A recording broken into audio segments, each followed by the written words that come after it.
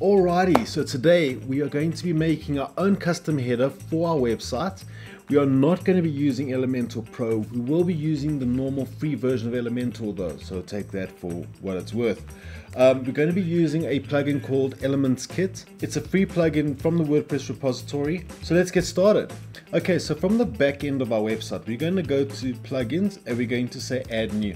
So over here in add plugins, we're going to search for Elements Kit. Once the search results are coming in, we're going to say install now. Once it's installed, then we're going to activate it and we're going to get started. If you saw one of my older videos where we used a custom post template and we used a plugin called Theme Builder for Elementor. Now we're not using that one here because its headers and footers aren't really that well designed just yet. The developer is still progressing with that.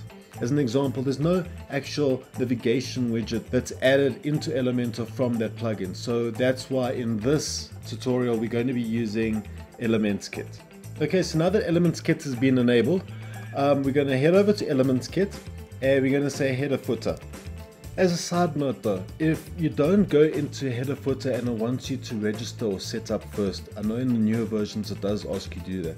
You can fill in the details, you don't have to buy anything, you can just skip it all.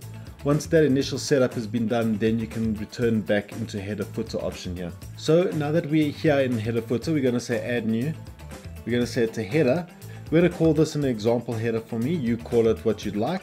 We're going to say it's a header and I want it for the whole entire website. Now I want this active and I'm going to say save changes.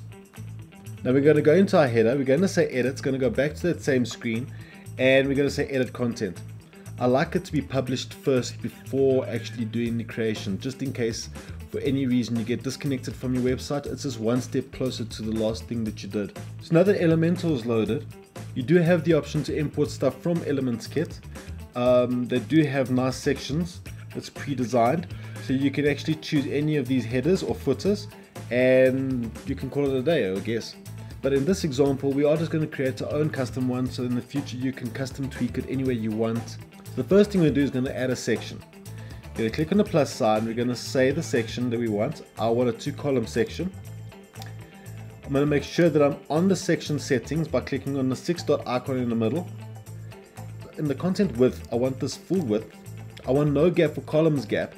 I want everything to be vertically aligned to the middle. The height, I want a min height of 60 pixels.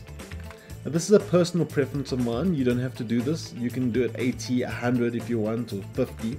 But for me personally, I just like it to have it as 60 pixels.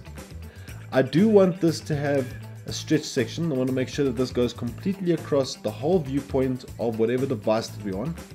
And the HTML tag, I want to have this as a header. Once I'm happy with these settings, I'm going to head over to style. I want the background color to be white. Now you don't have to have a solid color. You can have gradients or pictures or movies or whatever you'd like. Actually, for this example, let's change this up a little bit. Let's do a gradient. I want white as the first color. I want a slight gray. I want the type to be radial and I want the location of the white just a little bit higher, maybe to 25%. So it gives this nice little fade off look going on for this header. For the border, I'm going to actually add a shadow here. I like having shadows on my headers. This is a personal taste. It helps pop the header off the rest of the website page so it doesn't interfere with anything else, like you know that's the header. So I'm going to click on the shadow.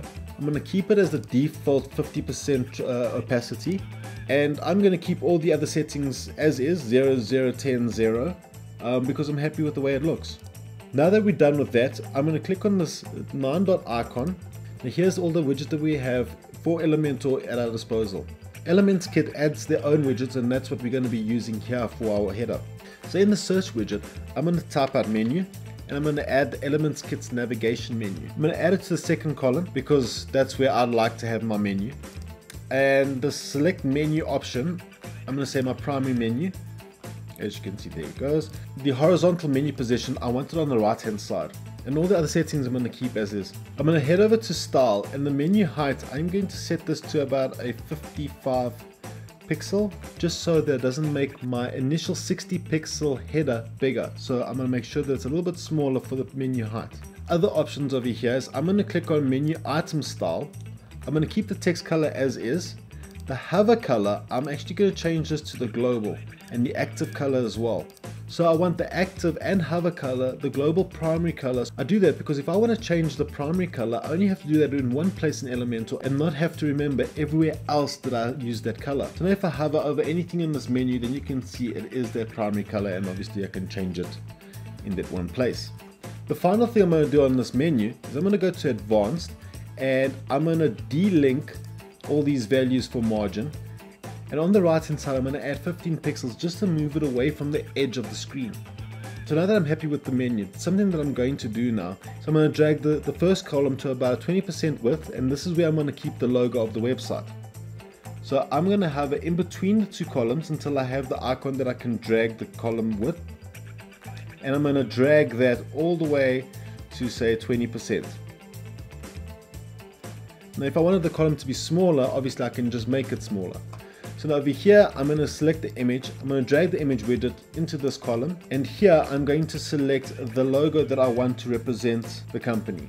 Now, obviously this is too big, so what I'm going to do is I'm going to put it as a custom size, and for the height I'm going to make it as 55 pixels, again so that it's not bigger than the initial header that I wanted. I'm going to hit apply. There's my little logo, obviously it's a very small little logo. And then there's my menu. Once we're happy with this, all we have to do is click update. And there you go, there's the header for your website. So let's preview. And here you can see in a preview, the header that we made is now part of our website. And there we go. We made our own custom header for our website, and we didn't have to use Elementor Pro to do it. Now this isn't the ultimate header in any shape or form, but it is a good one. I do encourage you to make your own designs and really get out there in what you have pictured as your own header of your website. I hope you enjoyed this really quick tutorial. If you have any questions on that, please give me a comment down below and let me see if I can help you out with this stuff. And with that, I will see you in the next one.